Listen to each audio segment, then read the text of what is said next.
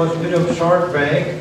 Now we will switch gears and talk about Ligand field theory. And those of you who have been trained in theoretical chemistry, they will think, oh my God, Ligand field theory, that's like grandma theory, and this is outdated, and why would I ever use Ligand field theory if I can use my Gaussian program or something like that? But that is missing an important point, and that's why I want to spend like a little bit of time talking to you about why you need things like Ligand field theory and how it can enhance in a very major way the results you can get out of very sophisticated quantum chemical calculations. And for that I want to put up this slide here and talk about theory and chemistry for a little bit. So what I've now talked to you about in the last lecture is the molecular Schrödinger equation. And if you solve the molecular Schrödinger equation and say we would do it perfectly, you would get perfect numbers. And what do you do with these numbers? These numbers obviously have a big meaning, and it lets you predict the outcome of experiments precisely. And it was a long time ago where one of the pioneers of theoretical chemistry, Charles Coulson, I think was it, who said that, I mean, it's great if the computer understands the problem, but I want to understand it too. And there is an important lesson there to learn. It is the fact that we can compute something doesn't necessarily mean that we understand something. And so what we really do when we solve the Schrödinger equation in whatever like approximation scheme we have, we create numbers. These numbers can be incredibly useful, these numbers are important, but these numbers in themselves are not a theory of chemistry. They're simply numbers that you obtain for one individual molecule and one given nuclear configuration, not more and not less. But say if you have the question, like what really is it that governs the behavior of a class of substances, then of course you're at a loss, because you simply have like single numbers for individual molecules at fixed geometry.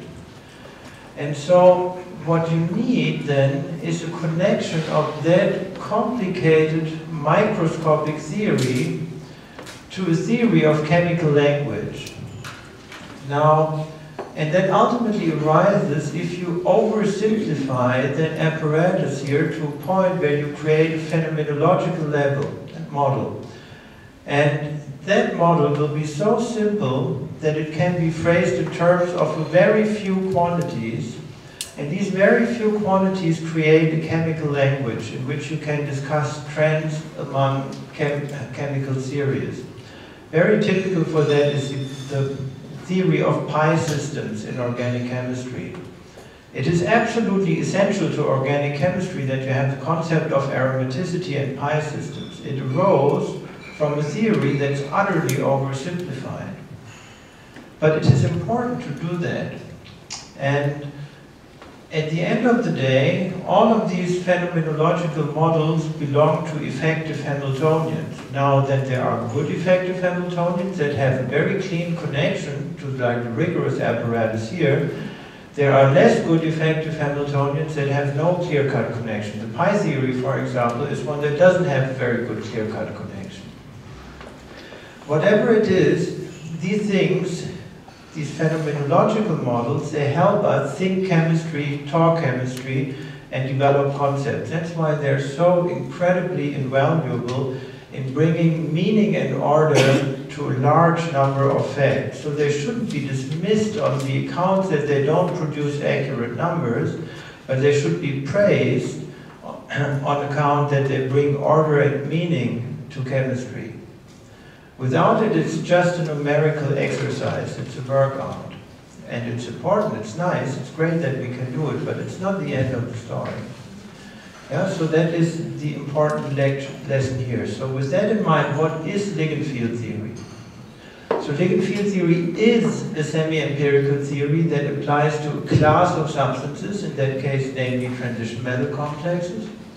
It is a language in which we can cast and interpret a large number of experimental facts. And obviously it's a model that only applies to a restricted part of reality. That's the nature of a model. It's not a shortcoming. It's the intention of a model to only apply to a restricted part of reality. That makes it so valuable that you don't explain all of the world in terms of that model, but that part that you choose to want to understand, that is part of the model.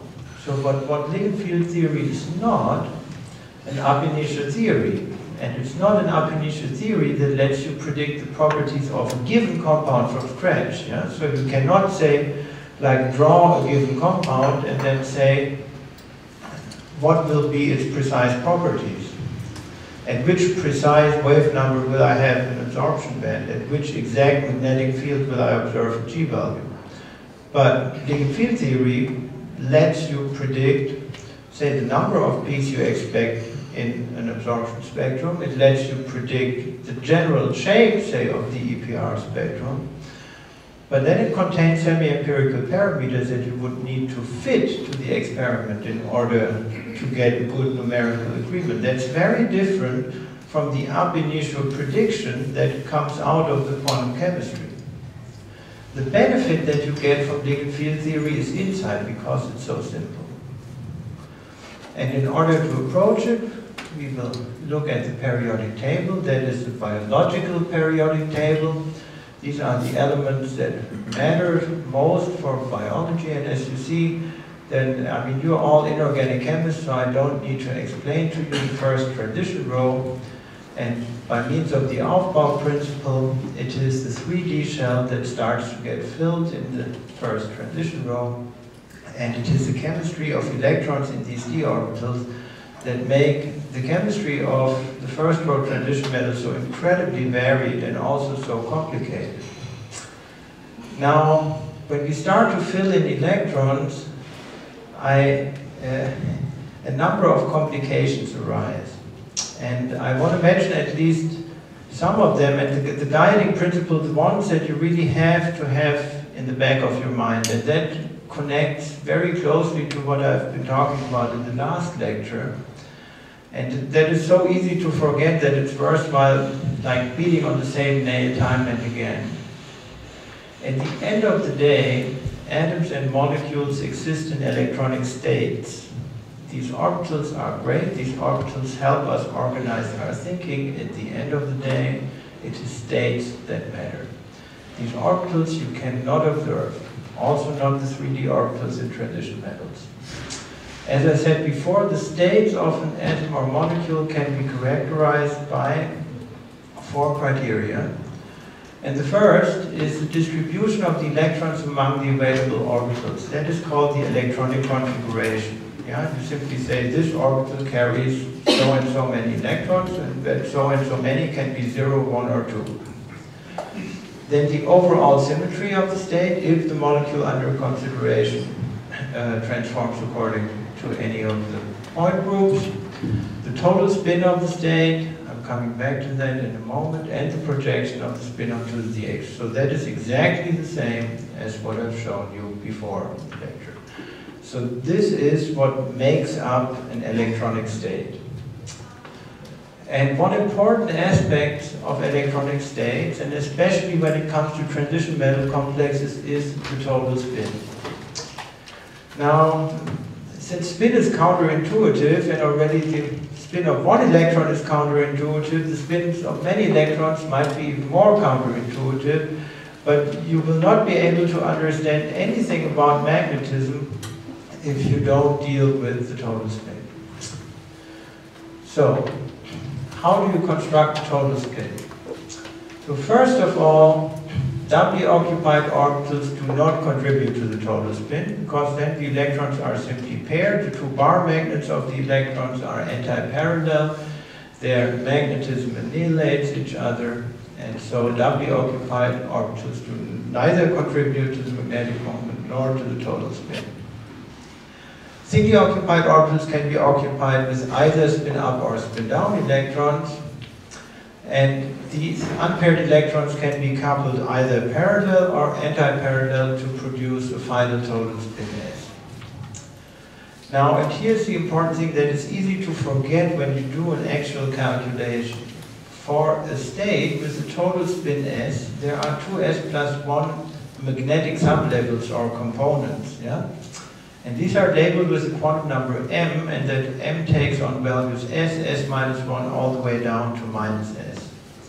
That is important. That means at the level of the Born-Oppenheimer Hamiltonian, all of those two s plus 1 components for a state with a given spin s are there, are observable, and are degenerate.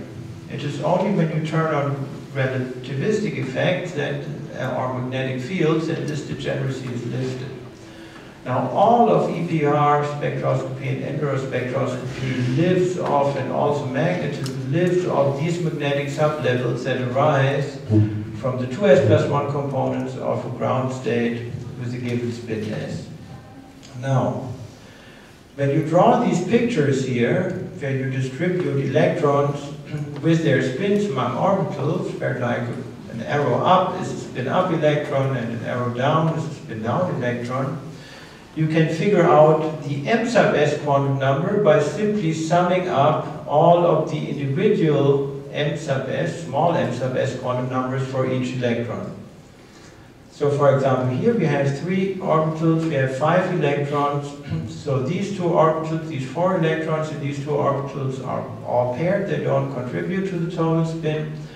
Now our total m sub s is just the same as the small m sub s of this electron is 1/2, so capital M sub s is 1/2. And since there is only one way to do that, the total spin s of that state must also be 1/2. Now, if all of your electrons are parallel, it's also easy. Like here, you have 2 unpaired electrons, so the total m sub s is equals to 1. And the total spin s must also be 1. Yeah, but it's only one component out of 3. Yeah, because this is a triplet state, and it also has an m sub s equals 0 component and an m sub s equals minus 1 component. Now things start to be a bit funny when you have electrons that do not couple to the maximum spin that is allowed by the number of unpaired electrons. For example, here you have 3 electrons and 3 orbitals. You have 2 electrons spin up, 1 spin down. Now you can say for sure from that picture that your m sub s is equals to 1/2. Yeah? So it's like 1/2 minus 1/2 is 0 plus 1/2 is 1/2. Yeah? However, from that configuration there are as many as 3 electronic states that arise. There are 2 states with a total spin of 1/2 and 1 state with a total spin of 3/2. Now, this one configuration here that actually translates cleanly to one Slater determinant, like it contributes in principle to all of these 3 states. Yeah? Now, the important thing is all of these states are observable, they're all real. Yeah? They're all real, they just don't couple to the total spin. Now, if you do a normal spin unrestricted, say, DFT calculation, you converge to something like that, and then the colleagues from physics will tell you, yeah, there is a spin wave here or there is a net magnetization, or God knows what it is, but it's completely missing on the point that this single electronic configuration creates 3 observable states. Yeah? And each of these 3 states has all of the magnetic sublevels. So both of the 2s plus 1/2 states have m sub s plus minus 1/2, so that's a total of 4. And the s3/2 state has 4 magnetic sublevels, so there are a total of 8 states that you can do spectroscopy on. Not just 1. That's important. Yeah? The subtleties of the total spin take a while to penetrate and come to grips with. So this is just a teaser for you to study that a bit more deeply. If we wanted to do that in detail, it would take us an hour or 2, which we don't have here. But it is more than meets the eye. That is what I want to tell you. Now, say we accept that there is a total spin, then what are the states that we can form. And I will talk about the states of transition metal complexes for the rest of the lecture, so it's useful to start with atoms. And in atoms, the states that can arise are best classified according to the atomic Russell-Saunders terms. And they are coming from, they're described by atomic term symbols 2s plus 1 capital L. Yeah, and so that S is the total spin angular momentum, the L is the total orbital angular momentum. So as you know, that orbitals in atoms, they carry angular momentum as well. The spin carries 1/2 unit of angular momentum, and the orbitals carry angular momentum according to the number of nodes that they have. So there is 0 in s orbitals, 1 unit of angular momentum in p orbitals, 2 in d orbitals, and so on and so forth. Yeah? And there are rules to construct the total orbital momentum in a very similar way as there are the rules to construct the total spin angular momentum. Now, all of these states that you can form from a given electronic configuration in these atoms is real. And the fact that they're real and they can be counted and can be accounted for in a perfect way is proven by these atomic line spectra. So the internet is full of like tables of these atomic line spectra, and each one of these lines corresponds to one of the possible Russell-Saunders terms of the atoms. They all have been measured, they all have been cataloged, they all have been assigned, and they're all perfectly understood. It's an incredible resource to go to these tables and find out which Russell-Saunders terms can arise for a given ion. Yeah? These Russell-Saunders terms are actually called multiplets. And at the level of the Born-Oppenheimer-Hamiltonian, as I said, a state with spin S has 2s plus 1 magnetic sublevels or components. 2s plus 1 is hence a multiplicity. At the same time, a state with a total angular momentum L has 2L plus 1 components, and hence it is 2L plus 1 fold degenerate. That means that there is a total degeneracy of 2s plus 1 times 2L plus 1. Yeah? Now, for historic reasons, the states with L equals 0, 1, 2, 3, or 4 are given the symbols S, P, D, F, G. There is no logic in that. It is simply, you have to learn it because that's the way it historically arose from studying these atomic line spectra. Now there are Hunt rules, actually Hund's rules, that tell you something about the energetic ordering of these terms.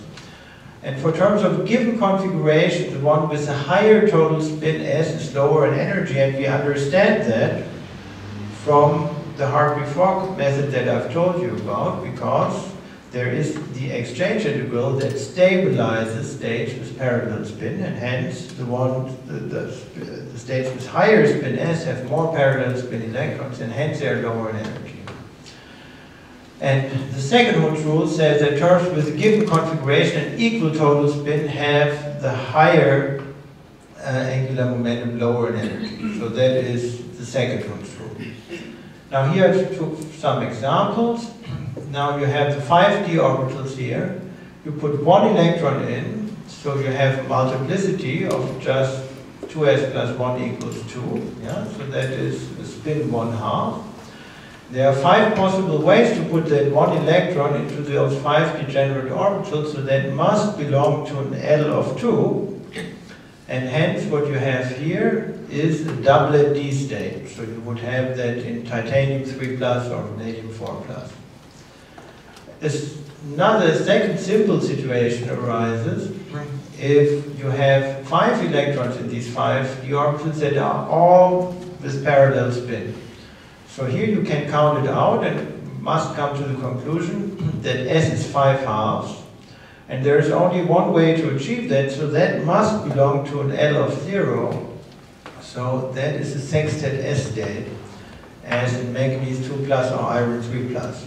It is therefore that these ions are also called sextet S ions, because their atomic parent term is the sextet S state.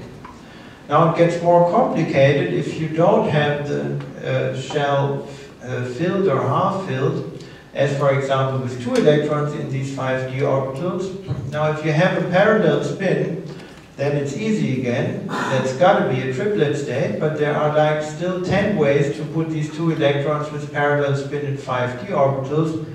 And if you do the algebra right, that you certainly have learned at some point in your chemistry curriculum, you will find that this belongs to a triplet F and a triplet P term, both of which are observable, as in vanadium 3 plus or chromium 4 plus. Now that seems like a lot to learn, and you don't have to learn it by heart, you can look it up. But it's also, if you study it a bit, it's not that hard to do with pencil and paper. What helps you here is to know that holes create the same terms as electrons. So if you have 9 electrons instead of 1, that creates the same doublet D term as the 1 electron. So whether you want to think about holes or electrons, that's up to you. I personally tend to like to think about electrons because I can't picture holes, but electrons I can grip and handle. But in terms of counting the terms, the holes are as good as electrons. So now we have molecules, and molecules are not atoms, and the one thing that is most prominent when you go to molecules is that they don't have spherical symmetry. And so everything that involves the orbital angular momentum requires spherical symmetry. As soon as you lift the spherical symmetry, the orbital angular momentum goes away as a good quantum number. So the orbital angular momentum can no longer be used as like an ordering principle of these many electron states, but what you can use instead is spatial symmetry. So if your molecule has any symmetry, then it is group theory that tells you what the possible irreducible representations are under which each state transforms. I know that every chemistry student has to suffer through that at some point in time, so I will not do that here. I will simply remind you that a molecule can be classified according to the operations that turn the molecule into itself. These are symmetry operations, among which there are rotations, improper rotations, inversion, and reflections.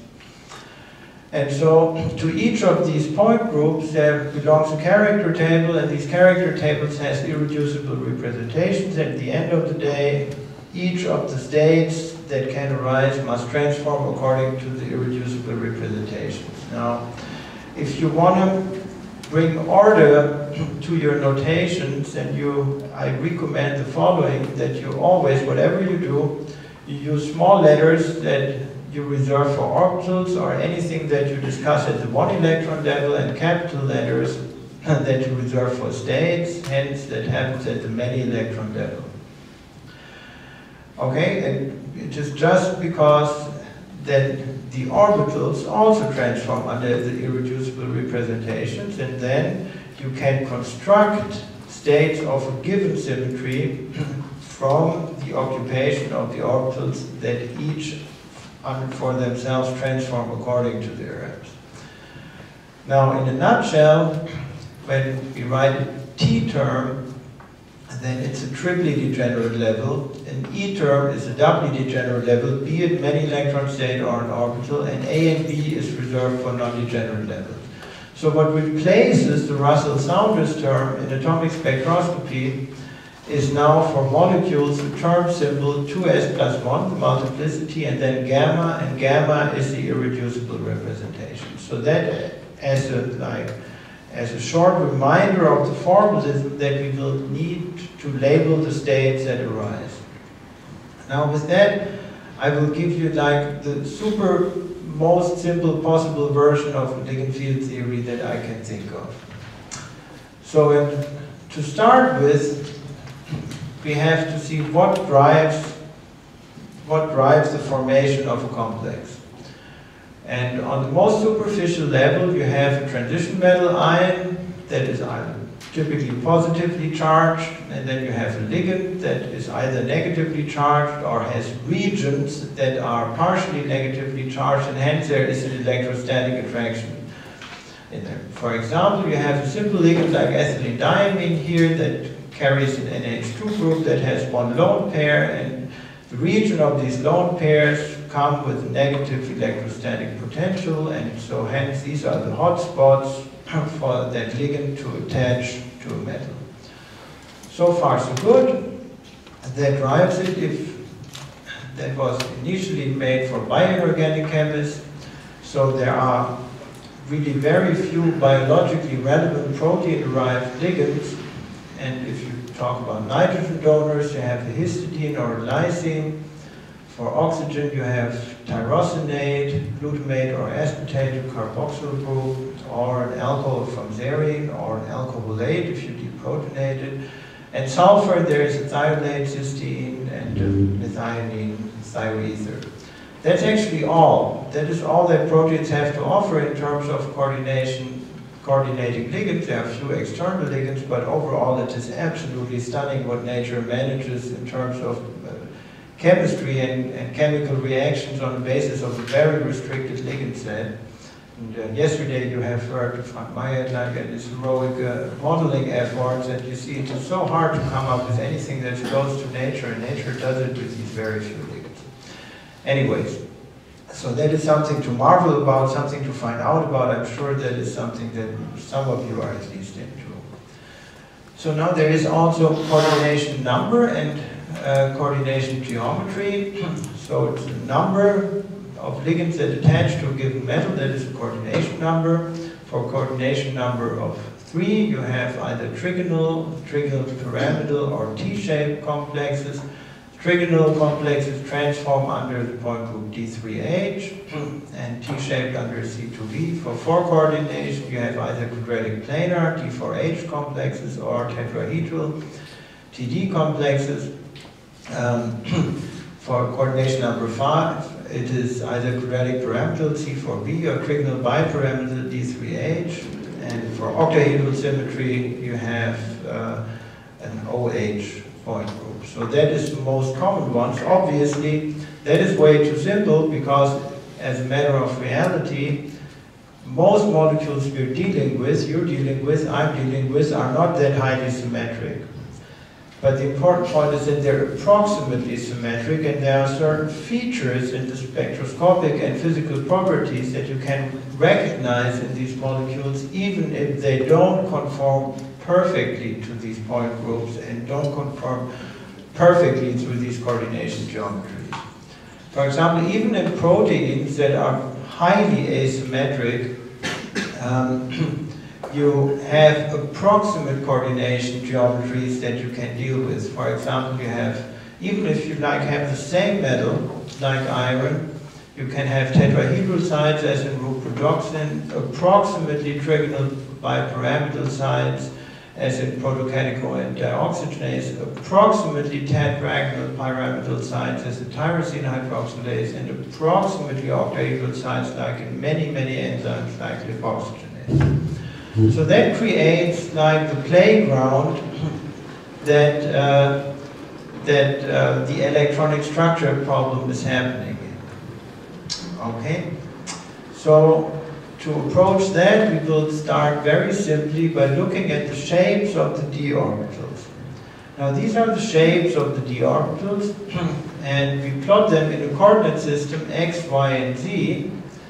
Now everything that is red is positive, everything that is yellow is negative. So what are these plots? We draw like a surface around areas of the same function value, say 0.03 and minus 0.03. Yeah? So these are those things. There are obviously then these regions where there is a node, where the function value is 0. And for the xz, yz, and xy orbitals, that happens precisely on the coordinate axis. Whereas the dx squared minus y squared and the dz squared minus r squared orbitals, they have their probability amplitude located on the coordinate axis. Remember the interpretation that we gave for the many particle wave function, the Born interpretation. It is the square of the total wave function that matters. And so for the one electron orbitals that we're looking here, it is also the square that matters. So whether I like exchange yellow against red doesn't really matter. And so if I square these things, then I get the probability distribution of an electron that is occupying one of these orbitals. Yeah? And so then for the xz, yz, and xy that is sitting between the coordinate axes, and for these two orbitals sitting on the coordinate axis. Now I make a heuristic argument about what happens if I put a transition metal ion with partially filled D shell into a Ligand field. And I take a very physicist approach. Ligand field theory is a very physicist theory because we strip down these ligands to nothing but a partial charge or a point charge. Yeah? So let's say we create an octahedral ligand field, and then we have like one electron in those d orbitals, and we ask ourselves, what is the energy of interaction of the electron in the various d orbitals with that ligand field here? So obviously the negatively charged ligands produce an electric field and electric potential that is felt by the electrons in the d orbitals. Yeah? And that is repulsive because you have a negatively charged ligand and you have an electron, and that electron is repelled by the negative charge or partial negative charge of the ligand. Now the interaction is obviously not equal for all of these 5 d orbitals. And like if we draw arrows, we would say that the average distance of the electron in a dz squared orbital is shorter to the ligand because it's sitting on those coordinate axes relative to an electron that is occupying the xy, the xz, or the yz. That means that an electron that is occupying a dyz orbital is less strongly repelled by the ligands than one that is occupying a dz squared orbital. What that means is that the degeneracy, the 5-fold degeneracy of the d orbitals is lifted by the ligand field. And so if you do your group theory properly, we had the 5 degenerate d orbitals in the free atom or ion.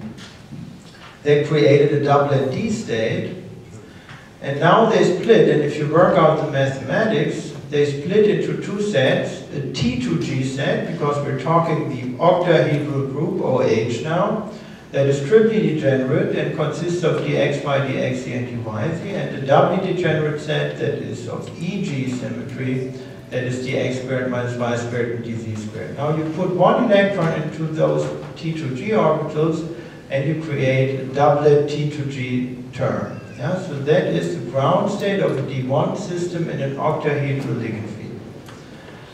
Now you could work through the mathematics, and the mathematics really isn't very hard to do.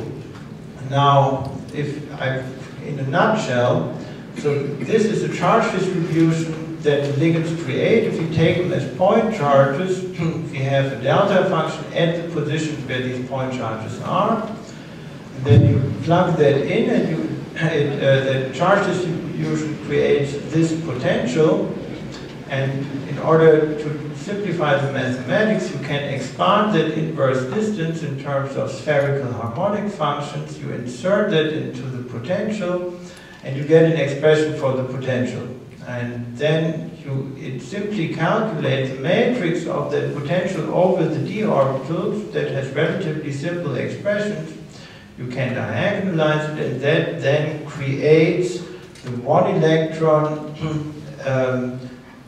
scheme of those d orbitals in the ligand field. Now, that happens to be diagonal for an octahedral field, and you could then, by taking the difference between the expectation value of the ligand field potential over the EG orbitals minus the T2G orbitals, also come up with an expression for the splitting between these two orbitals. For historical reasons, that is called 10d³. And the expression that you would get for it is 5/3 times the charge on the ligand divided by the metal ligand distance to the 5th power times the 4th power of the radial operator over these d orbitals. That is all totally unimportant, yeah? Because none of that is anywhere realistic. You can go through this mathematics and you can like scratch your head with equations, but it really doesn't matter. Because if you plug in numbers now for these quantities, you get something that has nothing to do with anything you can measure. It's also something that gives you absolutely ridiculous predictions. And that is the point here. We're creating a model. And we're not creating a precise numerical theory. The precise numerical theory I've talked about in the last lecture. The one thing that this model predicts and that is meaningful and relevant is that these 5D orbitals split into two sets, an EG set and a T2G set, and they have some energy separation, 10dq. And whatever oversimplified expression gives that energy difference is absolutely immaterial. Yeah? So the purpose of a model is to be simple and transparent. If one over-elaborates simple models with complicated mathematics, one does something incredibly counterproductive. Yeah, so in principle what matters is this, and what doesn't matter is that. Yeah? Now that we've understood that there is that Ligand field splitting, of course you want to know what the consequences are. And the simplest consequence, of course, is to try to come up with an experiment to measure it. And that experiment is optical absorption spectroscopy, because I told you it is looking into the chemical bond, and that means it is optical absorption spectroscopy that lets you measure these energy splittings. And of course you don't measure the splitting between orbitals, but you measure energy differences between states. You measure the energy differences between the doublet T2G state, the ground state, where there's one electron in the T2G shell, and the doublet EG state that arises from promoting that electron from the T2G shell to the EG shell. Now, if you put in a photon of the right energy, what you get is an absorption band. That absorption band is a bit funnily shaped, and we will later briefly comment on why it is so funnily shaped. For the moment, just pretend this is like one absorption band. It's centered around 20,000 wave numbers, so your experiment tells you 10dq equals 20,000 wave numbers. Okay? And in the early days of Ligand field theory, that has been done a lot, and it has been done a lot for all kinds of different ligands. So this is actually the spectrum of hex-aquatitanium 3+. And chemists have went out of their way to synthesize many different compounds with many different ligands, and then want to order these ligands, and you want to order them into something that, that is called the spectrochemical series. And it is ordering those ligands according to their ability to split the d orbitals. And so there is, to the left of the spectrochemical series, ligands that lead to small splittings like iodine, sulfide, fluoride, and to the right there are ligands that lead to very large splittings, and this would be CO or NO or NO plus or CN minus, and in the middle there are ligands like H2O and NH3. Now there is something already that meets the eye that is fairly strange. And that is that OH minus, according to that spectrochemical series, is a weaker field ligand than H2O. And then you say, wait a second.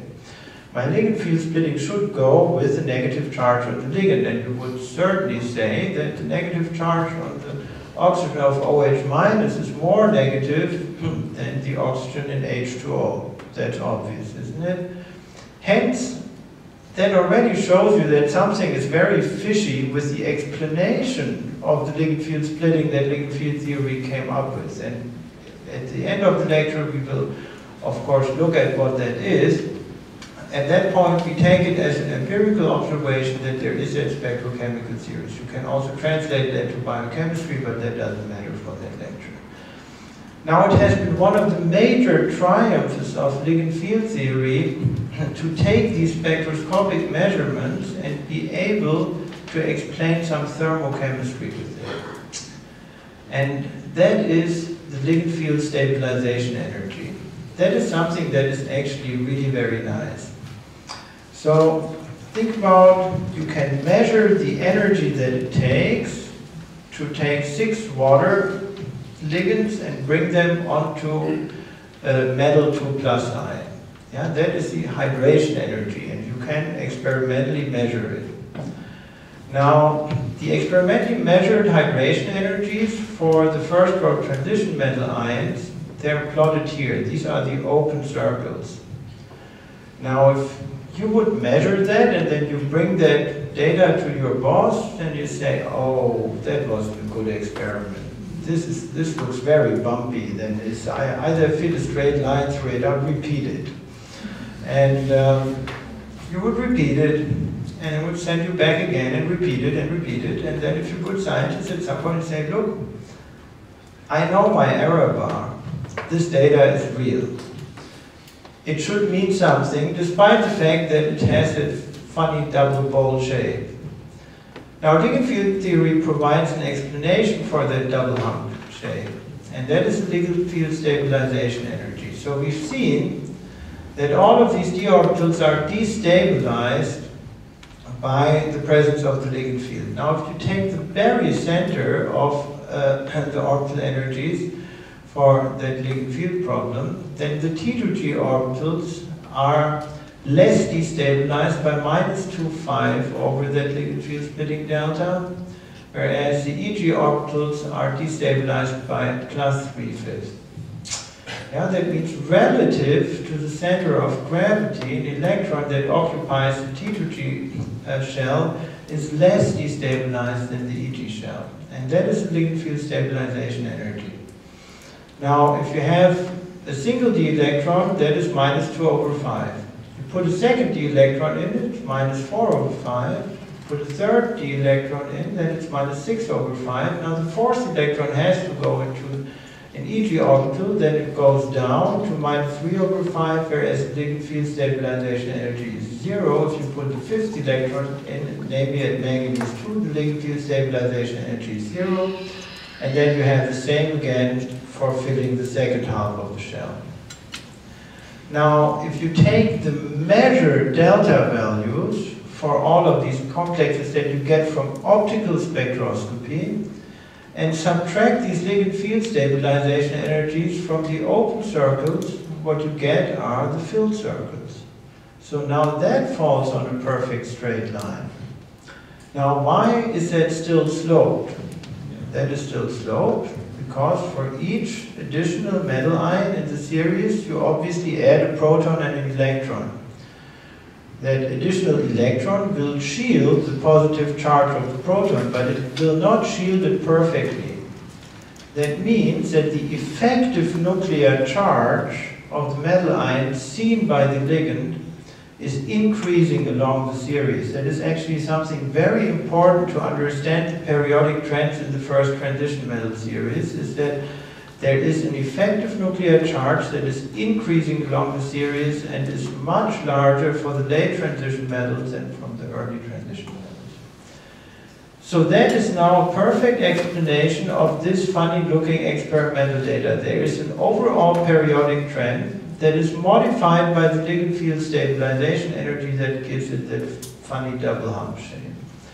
Has been one of the major triumphs of Ligand field theory, and it makes you believe that there is something meaningful that the theory is able to predict. And it predicts, it explains a trend in chemistry among a series of compounds, just as I said at the beginning it set out to do.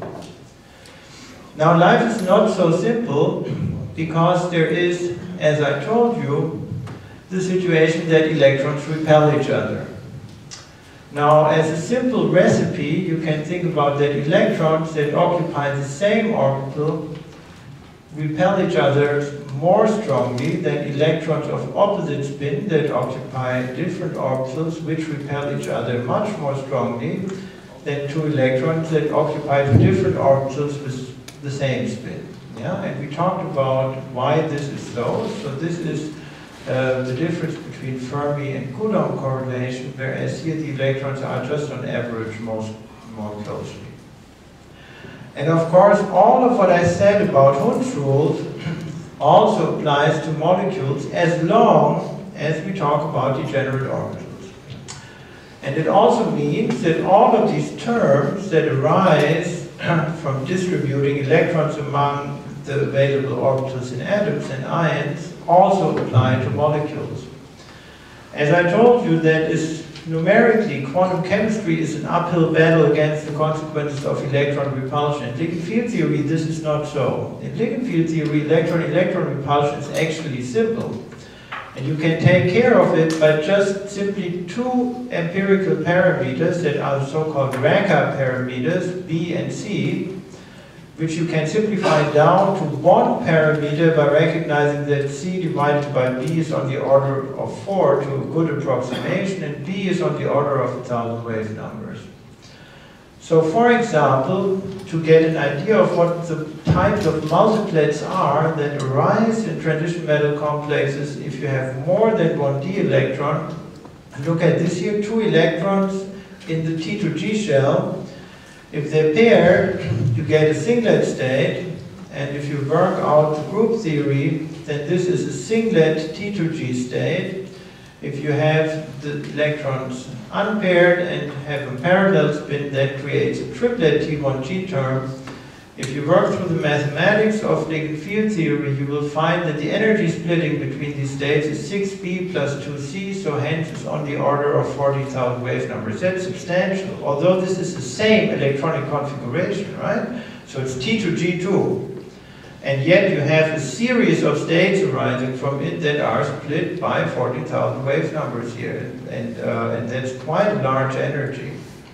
So it is more than just electronic configuration. It is the multiplet splittings that arise from the inter-electronic repulsion that you absolutely have to take care of in transition metal complexes. So all of these one electron pictures that you have in organic chemistry, they really, really don't work in inorganic chemistry, just because of this. Now, your orbitals are not really degenerate, but they're split.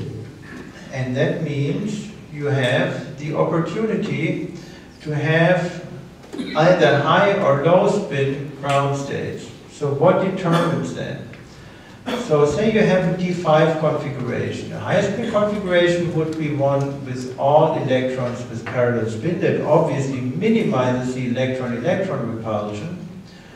Or you can have them in a low spin configuration where they're paired except for one, and all occupy the T to G shell in an octahedral complex. That obviously maximizes the Ligand field stabilization energy. Now, which one will win? The answer is sometimes one wins, sometimes the other wins. And you can obviously now plot that as a function of just one parameter. And that is the Ligand field splitting delta divided by the Raka parameter B. If that is small, meaning the Ligand field splitting is small, then you have a weak field ligand, and the high spin configuration will be lowest in energy. Now, if delta over B is large, say on the order of 20 to 30, you have a strong field ligand, and the low spin configuration will be lowest in energy. That kind of makes sense if you think it through. I mean, these are, if you're a computational chemist and you have a given compound, you just stick it in the computer, and sometimes you will forget that there are alternative spin states that you should investigate if you want to find out what the ground state is, what the reactivity is. In Ligand field theory, this seems like almost too trivial to even mention it, but that shows you how powerful that theory is in organizing your thinking. Yeah, and that's why it is so important to have an understanding of it. You just do better computations if you organize your thinking according to Ligand field theory. So now we come to the very heart of Ligand field theory. Now you have like all the tools in hand to understand Tanabe-Sugano diagrams, which are absolutely central to Ligand field theory. Now, what is a Tanabe-Sugano diagram? It is a plot where on the x-axis you plot the Ligand field splitting delta in units of the Raka parameter B. On the y-axis you plot the energy of each electronic state, again in units of the Raka parameter B. So obviously here at the origin, where delta is equal 0, what you have here is the spectrum of a free ion. Yeah, so that is the zero field free ion limit. Then you start to turn on the Ligand field, and the various states of the free ion will evolve into the various terms that arise in the complex, in just the way I've described it. Now, for not all, but a number of the possible dn configurations, there is a critical ligand field strength at which point the system is switching from a high spin configuration here in the weak field regime to a low spin ground state. Now, since in a Tanabe-Lugano diagram all state energies are given relative to the ground state, so there is a sharp break in here in these diagrams, and they look discontinuous, and then the evolution of these states continues. So that so that is the Tanabe-Lugano diagram, and it tells you a lot about the electronic structure of transition metal complexes and their spectroscopy, and hence the Tanabe-Lugano diagram should be on everybody's desk. It's your best friend as an inorganic chemist. Now look at it. So for example, that is a D2 system. That is a Tanabe-Lugano diagram for a D2 system. And you see there are already quite a number of states that arise. Yeah, for the free ion you have like a triplet F ground term, and then you have singlet D, triplet P, singlet G, singlet S, and so on and so forth. And they evolve into quite a number of molecular terms. Now, in terms of the spectroscopic properties of it, now you have to realize that electronic transitions are strongly forbidden unless the states that are involved have the same total spin. So we have a triplet T1G ground state in an octahedral complex, like here vanadium hexaco, and now you look for other states that have triplet multiplicity. Now if you look at the Tanabe-Lugano diagram, there is a triplet T2, there is a triplet T1, and then there is a triplet A2 very high in energy. Now if you look at the absorption spectrum of hexaco vanadium 3+, you will find indeed 2 peaks. And now you use the Tanabe-Lugano diagram and you say, oh, this got to be assigned to triplet T2G, this got to be assigned to triplet T1G. None of the singlet states will contribute, or they will contribute tiny, tiny, tiny peaks once you blow up that spectrum. Now that is something that you wouldn't have been able to come up with easily if you did not have command of ligand field theory. You can also see from the Tanabe-Lugano diagram, not directly, but many of them label the electronic configuration that the triplet A to G, here this one, that corresponds to a double excitation. Now, say you have like a nice weak field ligand where you would be able to observe that state, and then you do your TD-DFT calculation or something like that, you would not find that state. It's simply not there, because TD-DFT doesn't include any double excitations. If you're not aware of ligand field theory, you completely miss it. You might like misassign the entire spectrum just because you used a deficient theoretical method. That's why it is so important to have command of these things and to really understand what they mean, because they guide you greatly through the chemistry of these transition metal ions. You will also notice that there are a few states here that are basically independent of the ligand field.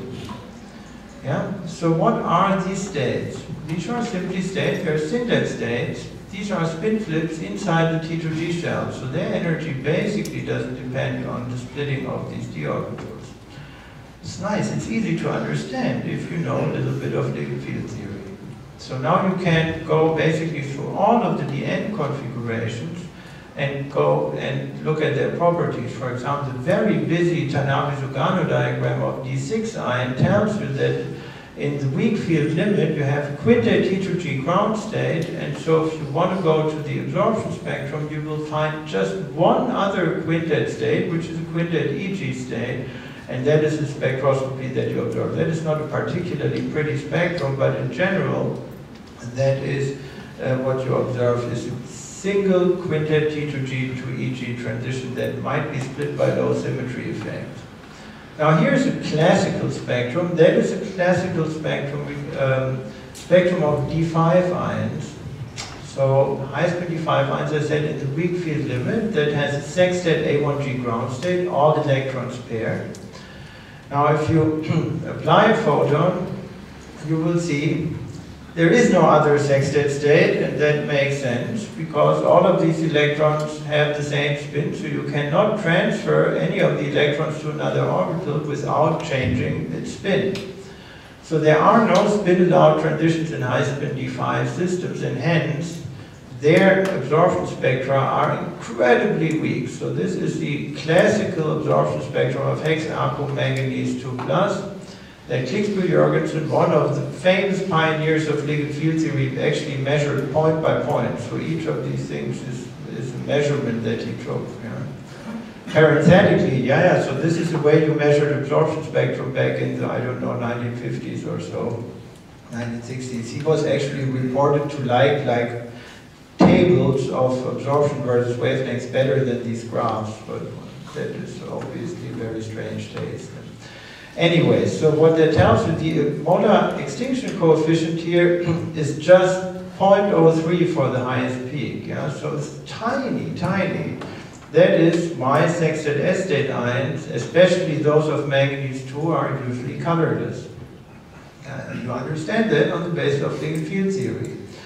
Now obviously all of these transitions that you see here, they must be spin-forbidden transitions.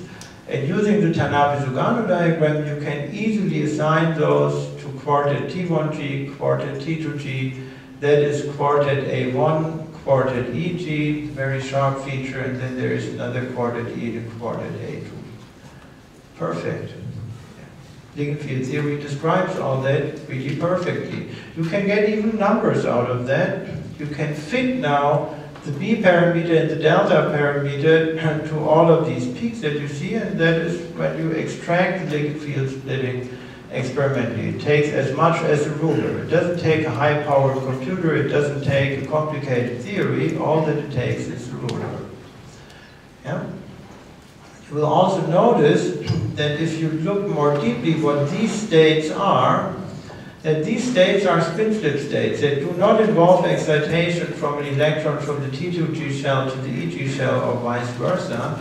And that is the reason these bands are so narrow, because they're not associated with any vibrational progression. Now we would need to go a bit deeper into the theory of optical spectroscopy to understand that, but it is something that you understand immediately from the Tanabe-Sugano diagrams. This is all really sweet. Now, the Tanabe-Sugano diagrams are fantastic principle, the thing that brings order and meaning into a vast array of experimental data. Now we need to talk about a few more aspects of coordination chemistry, and one of it is the Anteller effect. So now, so far, we have talked about just octahedral complexes, and we found out that many of them have orbitally degenerate ground states or excited states. So states of T or E symmetry. Now, what happens if an electron can occupy one out of a couple of degenerate orbitals? So let's look at the D7 configuration. And in the D7 configuration, if it's low spin, then there is a single electron that occupies the EG shell, and it could occupy either the x squared minus y squared or the z squared orbital. Now, what the Anteller theorem is telling you, that nature will spontaneously break that degeneracy in order to force a decision where that electron has to go. Now that could happen in two ways. You can, for example, elongate the octahedron, which would stabilize the dz squared orbital over the x squared minus y squared. That would make the electron go to the z squared orbital, or it could compress along one of those axes, along the z axis, and then the electron would end up in the x squared minus y squared orbital. The Anteller theory will not tell you which of the two happens, or whether there is another distortion, say trigonal distortion, that lifts that symmetry. It will simply tell you that there always will be a spontaneous distortion such that as an actual matter of fact, the electronic ground state or an electronic excited state will remain non-degenerate. So nature hates degenerate states. I don't know why, but that's just the way it is. It's actually interesting to go back to the original literature and read the paper of Jan and Teller. You expect the thing to be like a complicated, like powerful, deep mathematical analysis, and you will find now it wasn't. It was, they were simply going through the point group one after the other, and we're finding that it holds always. Yeah?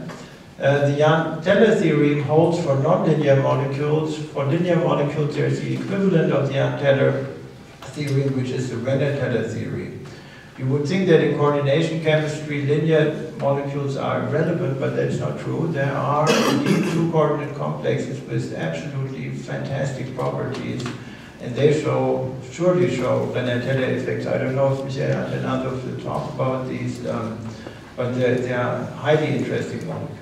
So that is the Jan-Teller effect, and we can now go back to the spectrum of titanium hexaquo 3+ that I showed at the beginning and understand why that band shape is asymmetric.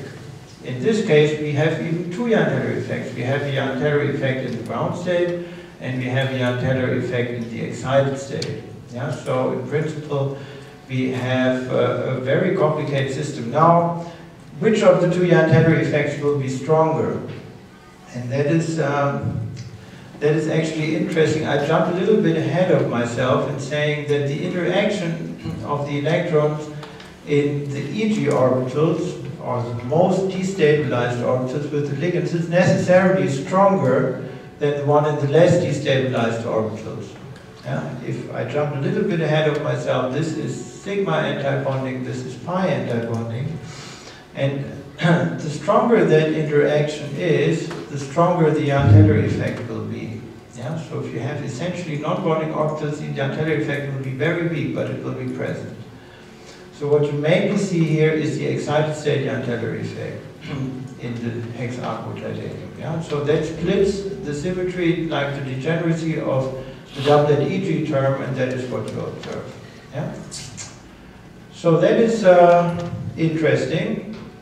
So we have octahedral complexes, we have multiplets, we have Tanaka-Sugano diagrams, and now you can go through all of the coordination geometries and ask yourself, what are those orbital splittings that you have in those coordination geometries? So we talked at length about octahedral complexes and their splitting into T2G and EG orbitals and everything that arises from it. Now, if you take away one ligand here from the z-axis, you go to a tetragonal pyramidal complex, and what happens then is that there is a repulsive interaction missing from the z-axis, which will stabilize the z-squared orbital and the xz and yz orbitals. If you remove that second one, that trend will be further, and that z-square orbital will go further down, and it may or may not cross the energy of the xy orbital. Now, for a trigonal bipyramidal system, you have a totally different ligand field splitting, where your lowest energy orbital is a degenerate set of e orbitals, xz and yz. The second set of e orbitals is xy and x squared minus y squared, and highest in energy is the d squared orbital.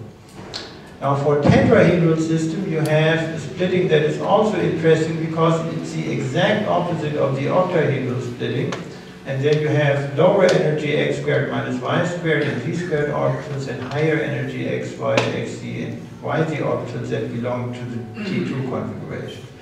Now, it has been another triumph of ligand field theory to predict that the splitting in a tetrahedral complex for a given ligand is -4/9 of that of an octahedral complex. So, roughly speaking, the ligand field in a tetrahedral complex is by its nature half as large as in an octahedral complexes. That is why there are next to no low-spin complexes with tetrahedral symmetry. So it's a nice thing that you also understand on the basis of ligand field theory is why are there no low-spin complex tetrahedral symmetry? It is because the ligand field splitting by its nature is very small. Good, and now you can take advantage of that and start to do chemistry and spectral correlations. I will quote one example here and show you an application. And an application that was done by Ed Solomon and his co-workers.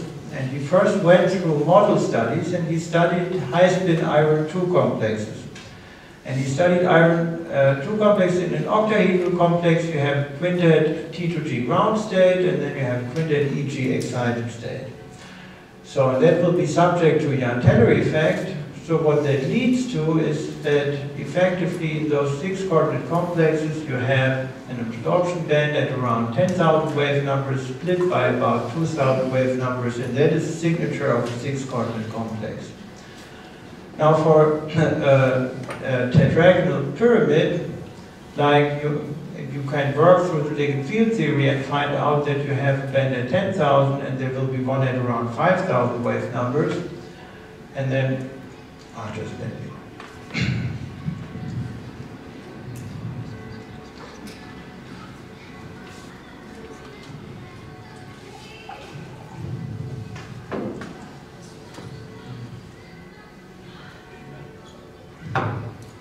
Okay.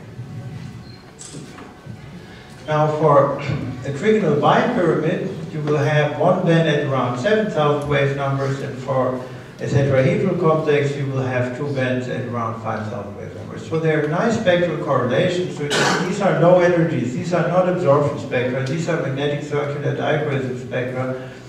That has practical reasons because the MCD is much nicer to measure in the near infrared than the absorption spectrum. So if you suspect you have like interesting signature transitions there, then find yourself somebody with a near infrared MCD spectrometer, like your friendly colleagues at Mülheim have, and you can measure these things. With an absorption spectrometer it will be hard.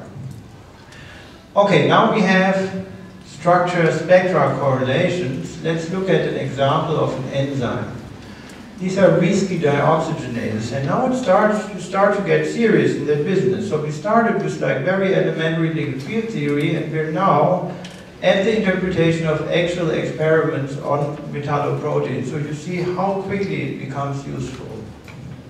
Now these enzymes, as I say, they have a risky center that serves as electron transfer. That's a 2-sulfur iron sulfur side.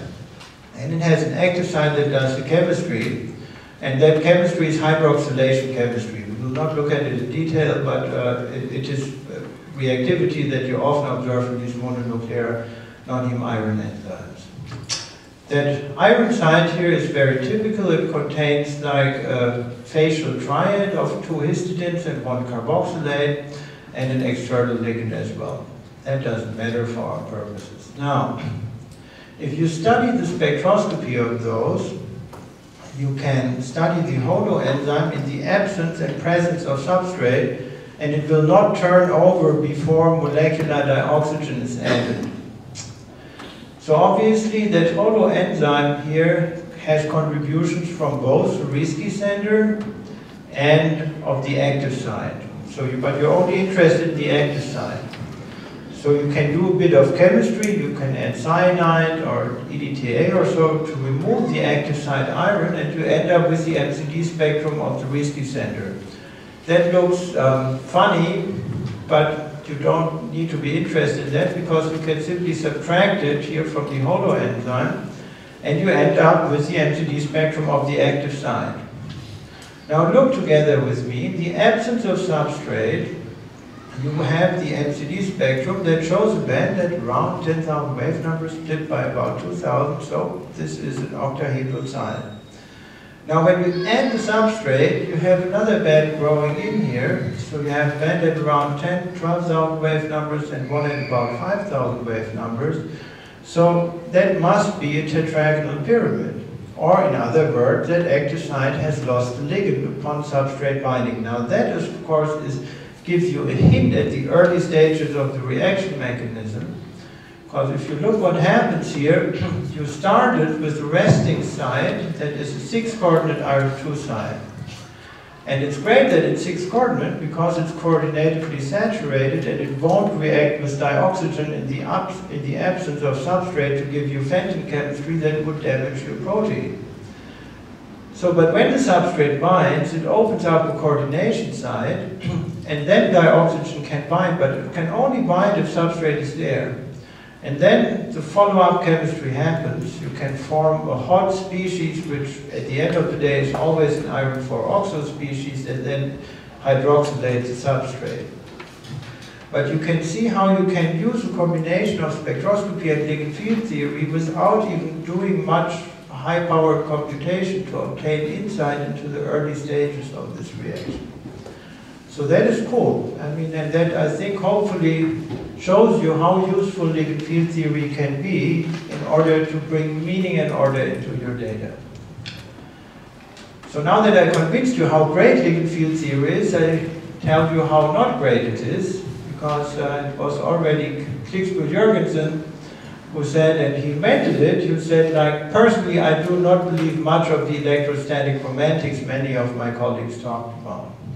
So what I just brought to your attention, that was the electrostatic romantics. Yeah, the idea that a ligand in a transition metal complex is simply like acting as a point charge that splits those d orbitals apart.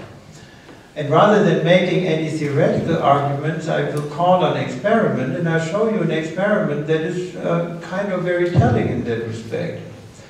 This here is the EPR spectrum of copper tetraimidazole. Copper tetraimidazole 2+, that's a copper 2 complex. It's a D9 system, has 4 imidazole ligands, and it has an EPR spectrum that, broadly speaking, follows the prediction of Ligand field theory. It's a signature of quadratic planar complex. It has a G bulge, a G parallel, and a G perpendicular, but here, superimposed on the G perpendicular signal, there's an interesting structure. Now, that interesting structure, where does it come from? It's not the hyperfine structure from the copper. Now, you can do an experiment to convince yourself where these signals are coming from, and you can label your imidazole with N15. You will then see that this pattern here is changing. So by that experiment, you prove that this hyperfine structure here is coming from nitrogens. Now, you can only have hyperfine structure from nitrogens if there is unpaired spin density on those nitrogens. Now, you look at what Ligand field theory tells you about the D9 complex, and it will tell you that it is the x squared minus y squared orbital that is highest in energy, and according to Ligand field theory, it will look like this. It would be a pure metal orbital. This experiment tells you that that's not correct.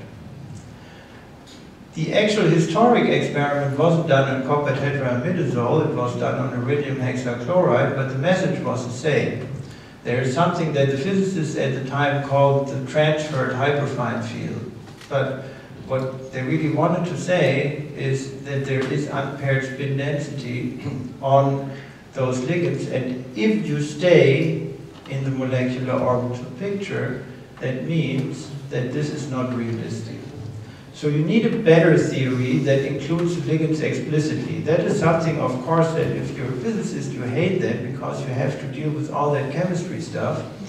But when you're a chemist, you like it because you have a strong feeling that your ligands are not just point charges, but that they have an internal electronic structure, and that internal electronic structure of the metal, of the ligand, that matters, of course.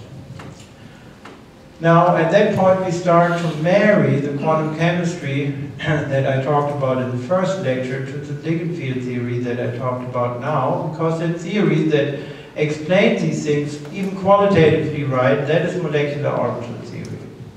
Now, in a nutshell, how do you construct molecular orbitals? So you have constituent orbitals of the fragments, and when they come together, they form bonding orbitals and anti-bonding orbitals. You should notice that the bonding combinations are always less stabilized than anti-bonding combinations are destabilized. That accounts for the fact that if both of the fragment orbitals are fully filled, so that all of the molecular orbitals are filled, the overall interaction is repulsive. Yeah? That's why rare earth ions don't stick together, or at least not very strongly. Yeah, so that is a homopolar bond if the energy of the fragment orbitals is identical. If they're not identical, it's a heteropolar bond, where the bonding combination mainly reflects the component of lower energy, and the upper component, the anti-bonding component, mainly reflects the contributions from the higher energy one. Now, there are orbitals of different type. you have sigma bonding orbitals, pi bonding orbitals, lone pairs, and you have sigma antibonding and pi star antibonding orbitals. Importantly, without doing any calculation, the formal definition of the bond order is 1/2 the number of electrons in the bonding orbitals minus the number of electrons in antibonding orbitals. Now, if you look at the molecular orbital diagram of an octahedral transition metal complex, you will find that it already looks pretty complicated, and it's also a reason why it was more fun to do ligand field theory, because you have to deal with quite a lot of stuff. And now, these are the orbitals that arise in the transition metal complex. So you start from the metal on the left hand as metal D shell, a metal S shell, and metal P shell, and then you have ligand S and P shells, depending on what the ligands are. Here it's just like 6 halide ions, and there is a substantial number of molecular orbitals that arise from that. Now the important point is that according to the valence shell ionization potentials of metals and ligands, these metal d electrons effectively are at higher energies than the filled ligand orbitals. So that means you form heteropolar bonds in which the antibonding components are mainly metal d orbitals, and these are exactly then the orbitals that ligand field theory is talking about. Yeah? So it is these shells here, these are mainly metal orbitals, they're antibonding mostly, and they have the same symmetries as the ones that were predicted by ligand field theory, and they come in the same order. So that is good. Through that bonding, some of the electron density is transferred, obviously, from the ligand to the metal. We call that covalency. It's a big issue in transition metal chemistry. I don't think we will have enough time to dig any deeper into it, but covalency, to the extent that metal and ligand orbitals mix, is a major factor in controlling the properties of these transition metal complexes. Here we only stay on a superficial level and will connect the molecular orbital theory to ligand field theory. Now obviously we can explain our experiment, and we can explain it in a very easy fashion. So if you now do whatever molecular orbital calculation on copper tetraimidazole, you will find that the singular occupied orbital is indeed, has a contribution from dx squared minus y squared. And then it is anti-bonding with the sigma lone pairs of the imidazole. Now, in principle, if you want to stay in that picture, you can even estimate from that splitting here between those peaks the amount of ligand character in that orbital. Now, this is in direct contradiction to what I told you before, is that you cannot measure orbitals, and you really cannot measure orbitals. So when I say that you can measure the amount of ligand character in this orbital, that implies a specific model. You can do whatever you want as long as you're absolutely crystal clear on what you're doing here. Yeah? So now we're creating a model of molecular orbital theory that is entirely sufficient to explain this experiment. It will be entirely insufficient to explain other experiments. So if you work yourself the way from many electron states down to orbitals, you can gain a huge amount of insight by looking at these orbitals, but don't do it in a naive way. At the end of the day, states, and I only say that because I can arrive there by arguing with states all day long and then simplify it down to the point where I can point to this orbital and say, look, this is really what explains this experiment. No? So that is nice, and molecular orbital theory then, of course, also explains the spectrochemical series. And in order to do that, we look at a typical weak field complex and a typical strong field complex. Now, you look at the molecular orbitals of ferric hexachloride, you will find that the 5 d-based orbitals, that is a good language to say these are metal d-based orbitals that are just diluted with ligand orbitals. you will find that the EG orbitals are sigma antibonding with the ligands, whereas the T2G orbitals are pi antibonding with the ligands. And that is all good.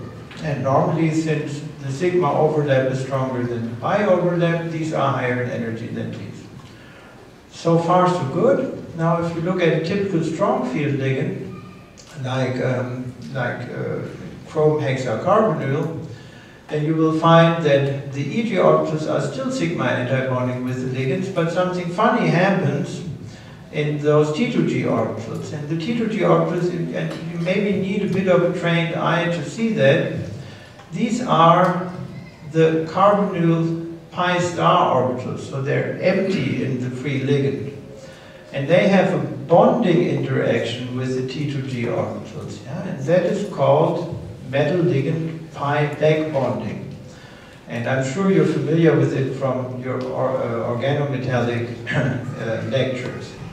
So what happens here is then that a filled metal T2G shell is interacting with an empty CO star orbitals on the ligand. Now what that means in terms of the bonding is clear. In the middle of the spectrochemical series, we have the pi neutral ligands that only have sigma orbitals to bind to the metal. And so the T2G orbitals are basically not touched, they're non-bonding. The EG orbitals are sigma antibonding. Now to the left of the spectrochemical series, you have those ligands that form strong pi bonds with metal. And that means that the T2G orbitals are strongly destabilized by that pi direction. It doesn't mean that the bonding is weak. So a weak ligand field splitting absolutely doesn't mean that the metal ligand bond is weak. On the contrary, right? These things form strong bonds with the metals. It's just the ligand field splitting is strong, is weak because the differential splitting between pi and sigma is small. Yeah? So this is why iodide and sulfide are to the left of the spectrochemical series. Yeah? And to the right of the spectrochemical series, the really, really strong field ligands, they are pi back bonding. And what happens here now is that the interaction of the empty ligand pi star orbital with metal orbital presses down these T2G orbitals, and hence the apparent ligand field splitting is very large. So I think it is not worthwhile to start the next subject. There is quite a bit more in your lecture material, but I think I've tortured you enough this morning. You deserve a break. But before we run for lunch, we convene outside and take the group picture, please. Yeah? So I will end now. Those of you who choose to hear a bit more advanced material, I'm here tomorrow afternoon to talk to you about effective Hamiltonians. And otherwise, I wish all of you a lot of fun in your ORCA tutorial this afternoon, where you can put all of what you heard this morning into practical use. Thank you very much.